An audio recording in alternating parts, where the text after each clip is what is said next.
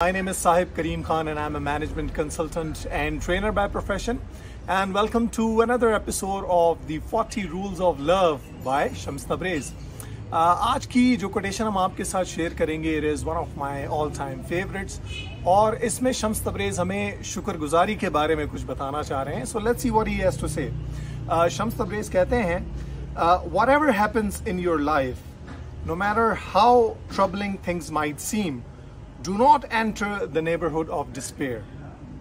Even when all doors remain closed, God will open up a new path only for you.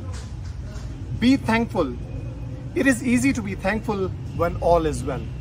और यहाँ इसके बाद जो बात कर रहे हैं शम्स तबरेज़ वो बड़ी खूबसूरत है और वो कहते हैं A Sufi is thankful not only for what he has been given, but also for all that he has been denied.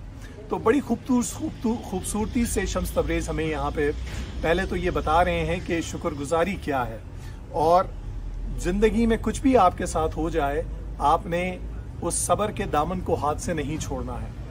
और खुशी में जब आपके लिए चीज़ें अच्छी हो रही हैं, जब चीज़ें आपके हिसाब से हो रही हैं, उस वक्त तो शुक्रगुजारी बड़ा आसान है.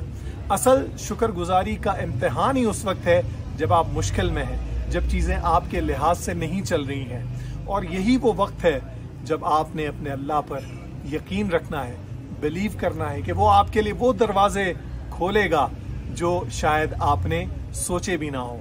और सूफ़ी कौन है?